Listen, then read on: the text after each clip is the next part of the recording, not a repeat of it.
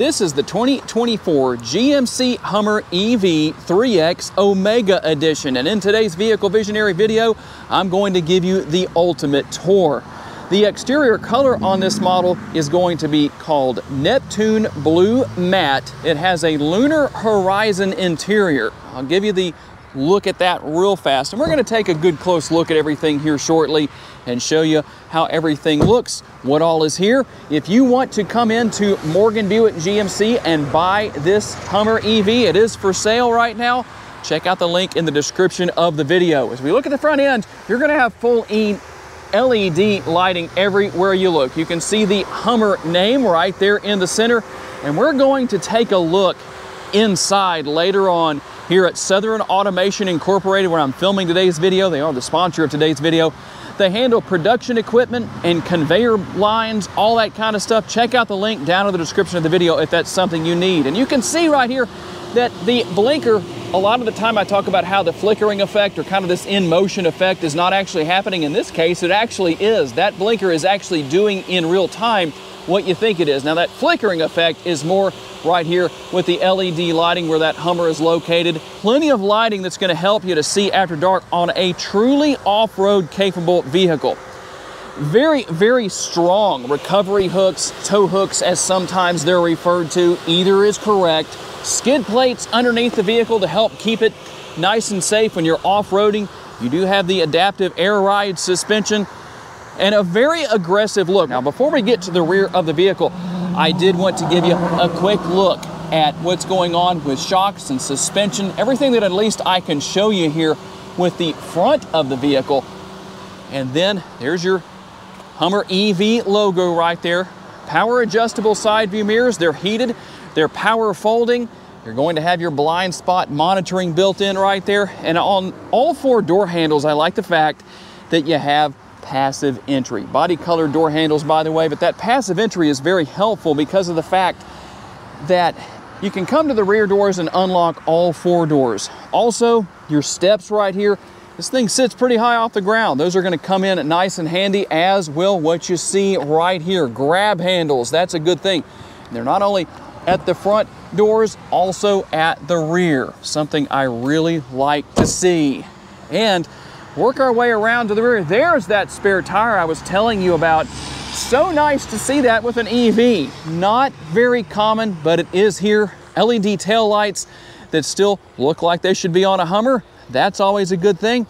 And we have another recovery hook back here on the rear. You can get a workout moving that thing back and forth because it is strong. And where is your charge port located? Well, it's located right here on the driver's side. Very easy to gain access to. And you have your different charge port options. If you're going to use a DC fast charger, you're set for that. Speaking of that, let's talk a little bit more about numbers. Horsepower comes in at 830, and the torque, a very impressive 11,500 pounds-feet. And you're looking at about 8 hours to get to 100% on your charge capacity with a level 2 charger. If you go with a DC fast charger, you can get to 100% in as little as 12 minutes. Now, here is your remote for this Hummer EV. It looks basically like the same remote for any other GMC vehicle out there as far as modern day models go. More current models, I should say, except for that Hummer logo on the back. Now, I'm going to open the front trunk. You'll see what happened. I just pushed that button twice. Now, to open it, you just push the button twice and it opens. It does take a second or two for everything to start to happen, and then you're good to go. It opens by itself. And you'll find some lighting in here. That's nice to have right there, especially after dark. Just helps to illuminate this area nicely. And we're looking at a total of roughly 11 cubic feet. Now, one little trick to closing the front trunk is you have to hold that button down, because if you let go of it, then it stops. Just in case you were curious about that, that's the situation with that. Now it's going to go back up. I'm going to go ahead and close it for you this time and just hold the button down. That's just the way it is. Don't know why, not a big deal, but just something to be aware of if this is something you plan to buy.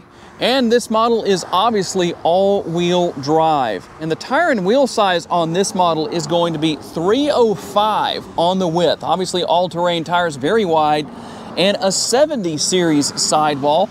wrapped around the 18-inch wheels. And something that I did want to show here, nothing unusual, but in case you were wondering, the button right here is what you're going to push to fold in those power folding side view mirrors. Cargo capacity comes in at 31.5 to 89.8 cubic feet.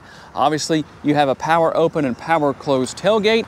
And some of the best news, something you don't see often with an EV, is a spare tire. Nice to know you have a full-size spare here with the 18-inch wheel, so that really helps things out a lot. And you'll also have the lunar map back here, kind of hard to see because of the angle of the sun, but see a little bit of it at least. Hopefully it's all showing up. And underneath the floor is going to be a reasonable amount of additional cargo space. That's always nice to see.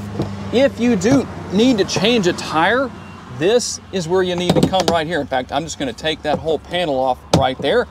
Well, I say I am. There we go. And there are the tools you need to change your tire. I'll put that back on two-handed in just a minute. And to lower your rear seats and maximize cargo capacity, we just hold these buttons down. That drops those down. Now, they are not going to power up. You'll have to put those back up manually. And here's a good look at the sunroof panels, more of what they are. They are all removable, all four of them. Kind of an interesting thing, have some tint on there to help alleviate having so much sun come into the interior, because you definitely need to take advantage, especially here in Northwest Louisiana, of the ventilated seats this time of the year, because it is getting warm. And we'll find a little bit of additional space right here for storage as well. There is a lot of space back here. And in case you're wondering, this back door works the same way as the front trunk, in that you have to hold the button down for it to close. If you let go of that button, it's going to stop moving. But not a big deal, just something you have to just remember, but it's not a big problem. And something else you'll notice here on the rear is going to be the hitch receiver. This H3 can tow up to a maximum of 7,500 pounds. And as we take a look into the back seat area, you'll find the frameless windows. Obviously, that's going to be at all four doors. Nice large armrests, plenty of room here. I like the grab handle that makes it easy to reach out here and grab that handle and close the door. A large door bin right here. There's a bottle holder up here, so you have all this space free right here. That makes things nice and easy. There's one of your speaker covers. And if you're curious to know, yes, these rear seats do have some recline built into them. Hopefully that's showing up appropriately on the screen. And a better look at your panels with the roof right there that I was telling you about earlier that are removable. There's one of the releases right there to take care of that. Another one back here, pretty easy to figure out. We're gonna have rear seat pockets on the back of both seats. And once again, I really like the fact that we have those grab handles right there to make getting in and out very easy. 3 zones of climate control.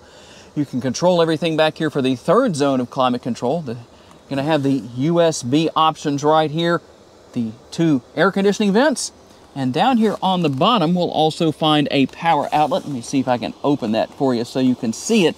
There we go. The household power outlet available as well. Quite a few options for connectivity throughout the interior. And then we'll fold down that center armrest with the cup holders built in. And it's a little bit harder from this angle to show you all the suspension pieces and everything back here on the rear. But since I showed you on the front, I thought it would be a good idea to show you everything here on the rear as well. So let's go ahead and take a look at the driver's side door. As I showed you earlier, there's the button for folding those power folding side view mirrors. You do have seat memory here on the driver's side, a couple of different settings for that, and everything else you'd expect to find here. And as is normal with most vehicles, you're going to have a larger door bin here with the front doors than you do with the rear. As you can see right here, you're going to have the H logos right there for the Hummer with your door sill, and then the removable carpet inserts. You take it off-road, people's feet are getting dirty, well, that's a good thing to have. And it's nice to have the pass-through right here, offering a little bit more space and storage, something that I think is very wisely used with this model. There is your Hummer EV logo as part of these seats. And I'm going to reach in here and pull myself on in, and we'll see how everything looks when you get started. As far as the graphics go, pretty nice looking. I hope that's showing up. Something a little unusual. It's not the same thing as what you see with all GMC vehicles, We'll start the vehicle up, and boy, am I glad to do that. To turn the air on, I will turn the fan speed down. And here's something interesting.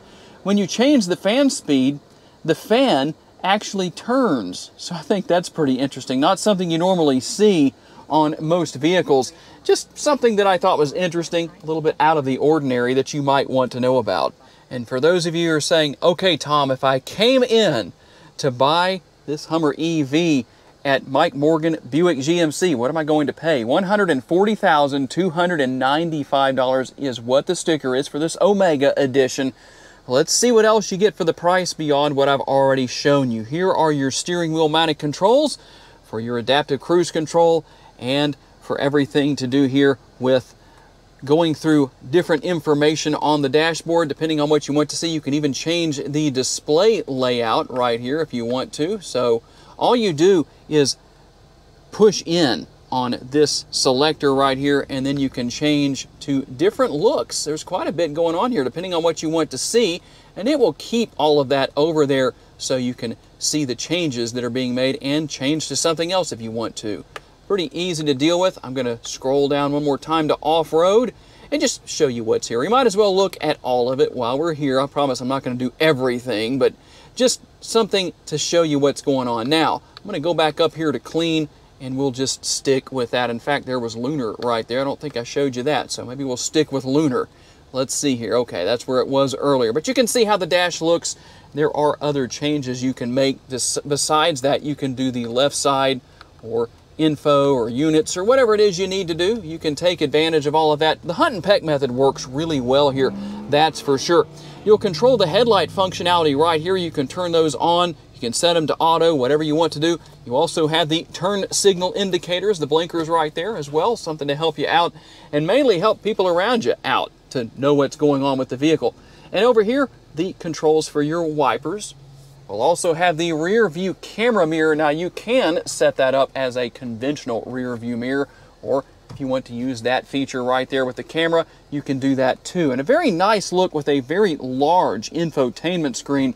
Easy to deal with. In fact, if you want to know what's going on with energy, we'll just go in there and take a quick look at that. You can see what's going on. Charge now, charge later, scheduled charge. You can see we're at 80% right now. Pretty easy to deal with. Again, that hunt and peck method is super useful. Just go through and figure it out. No big deal. And you'll have Apple CarPlay and Android Auto.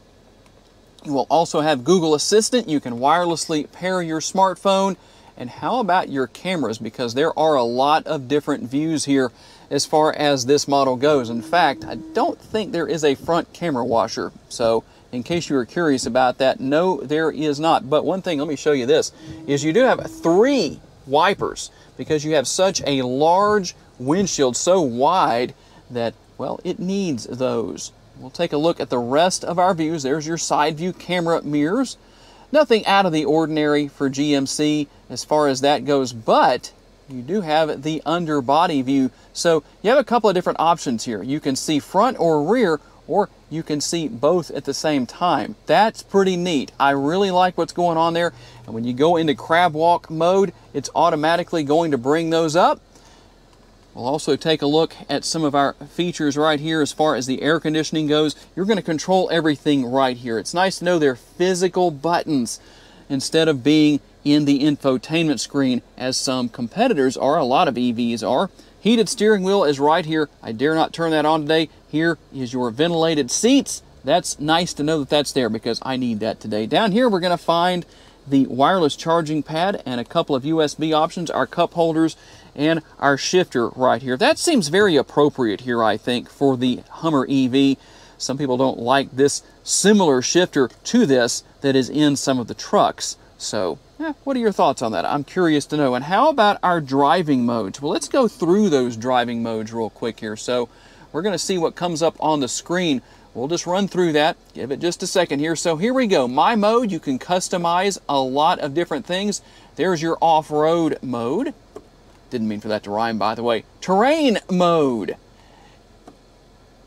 Tow haul mode is also there as your EV jumps onto the screen, kind of bursts onto the screen, so to speak, right there. Pretty cool how that works. And there's normal mode, if there is such a thing with this model. And what's very interesting is you notice, let me go back to that, how the front end is kind of rising up a little bit right there. When you drop the power pedal on this thing, that's literally what it does. Now, if you want to go into crab walk mode, you're going to hold this area down and just watch your screen. You'll see what happens. Here we go. There we go. And once you have that on there, guess what? It shows you what's going on with the vehicle as far as that goes, and it gives you the most aggressive four-wheel steering capabilities that you can possibly have. A very tight turning radius. There are a few different modes that you can go into and use if you want to. You can have regular, you can have your rear wheel steering, or you can use crab walk. There's a lot going on here, that's for sure. Pretty easy to deal with. And a nice large center console, a little bit of space right here, and inside of the center console is a ton of space. Don't let that removable tray fool you, because there is more space here. You also have a 12-volt power outlet. Let me put that tray down so I can open that for you and show you what's there. That doesn't stay open, I guess, unless you put something in there. And there's also a light right here for after dark. That's going to help out a lot. And real quick, how about your upper console? For those of you who are wondering about that, I'll give you a quick look at what's on here. And if you want to program 3 different garage doors for your garage door openers, you can do that right here on the visor. And for those who want a quick tour, I'm going to try not to spend too much time on this, but a little bit more on your infotainment screen. So let's go into off-road right here so you can get a lot of information about what's going on with the vehicle, as you can see right here, and some really nice graphics. Just hit the X right there to go back to the previous screen, just to show you what else is here. There are your camera views again. Go right here. As I told you earlier in the video, the hunt and peck method will do you well with all of this. And your settings, nothing out of the ordinary for GMC connections, vehicle, apps and permissions, display, sounds, all of that's going to be here. Let's go into vehicle and take a look at a couple of things just so you can see what's here. You can turn on buckle to drive, rear seat reminder. You do have Super Cruise here, by the way, semi-autonomous driving, and that's very easy to deal with. Here's how you activate that, just pushing that button right there. And if you need to do anything differently, it'll tell you on the screen right there. So there's Super Cruise, drive mode, customization, you can do that. And how about some of our safety features? Let's see what all is here. Alert type, automatic emergency braking, front pedestrian braking, adaptive cruise go notifier, and lane change alert. You can turn those on and off if you want to. Park assist with braking, park assist tow bar, rear cross traffic alert, and rear pedestrian alert.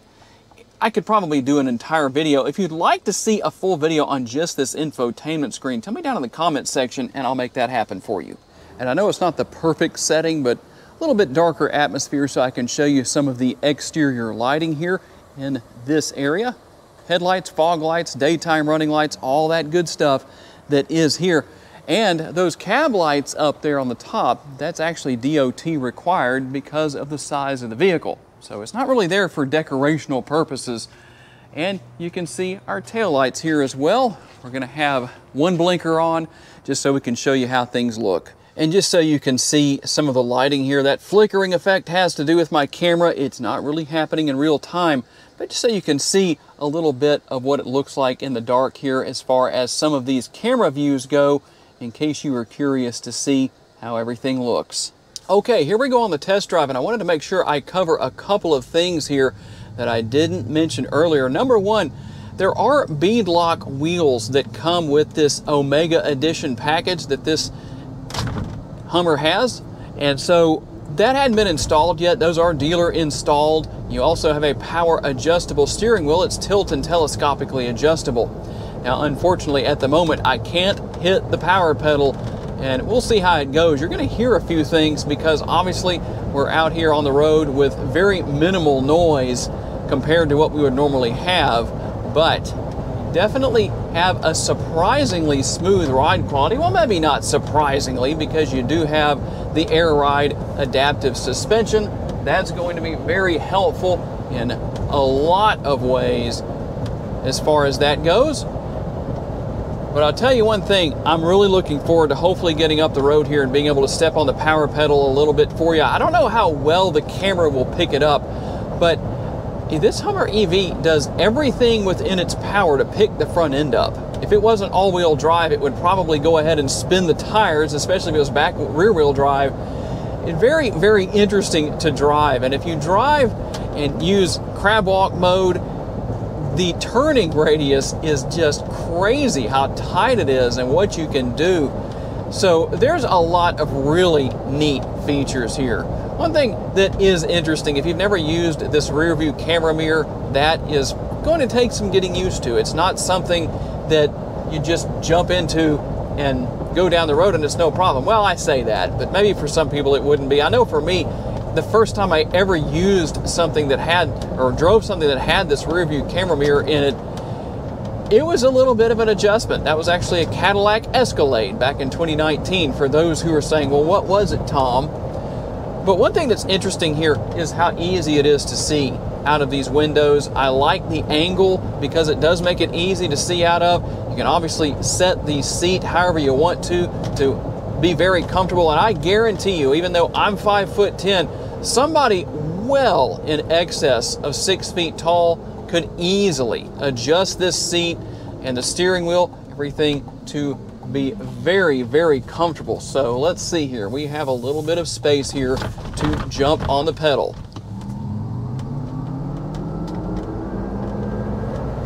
I don't know if you can tell, but it really tries to hike the front end up. It's pretty amazing to step on the pedal in this thing. Probably not what you would expect, but with so much horsepower and torque, even though this is an extremely heavy vehicle, it kind of balances itself out that way. So it's very interesting. Probably a surprise to a lot of people. It's not quite the neck-snapping performance of some EVs that I've driven, but you have to consider how much weight you're pulling, but still very impressive. And something else that is always the case with any GMC vehicle, at least modern day, I should say, with the infotainment screens and all the technology that's here, is the fact that it's so easy to learn and use. It may look complicated, it may look daunting, but it really isn't. It does a really nice job of just being simplified. Like I say, I like to use the terminology hunt and peck. That means you can just play around with it and figure out what's going on. You don't even have to watch tutorials on YouTube to figure it out. That's how I've done it over the years, is just learning. But you have those tutorials there if you need them. That way you can go back and watch as many times as you need to. Don't feel ashamed of that. That's okay if you need to do it that way. It's not a big deal. But it's nice to know that that option is there too if you need it. So tell me what you think about the 2024 GMC Hummer EV 3X Omega Edition. Besides being a mouthful to say, what do you think? If you could say that 5 times fast in a video, I'll send you a free Vehicle Visionary t-shirt. So tell me what your thoughts are. I do want to say a special thanks to my friends at the dealership. If you happen to come in to buy this model, tell whoever you talk to at Morgan GMC that you saw my video and that's what brought you into the dealership. If you enjoyed this video, I would sure appreciate you hitting the like button. I do appreciate all of you for taking the time to watch. And if you haven't subscribed just yet, make sure to do so. If you'd like to learn about additional vehicles you may wish to consider purchasing, check out the video that's on the screen right now, and I'll see you there.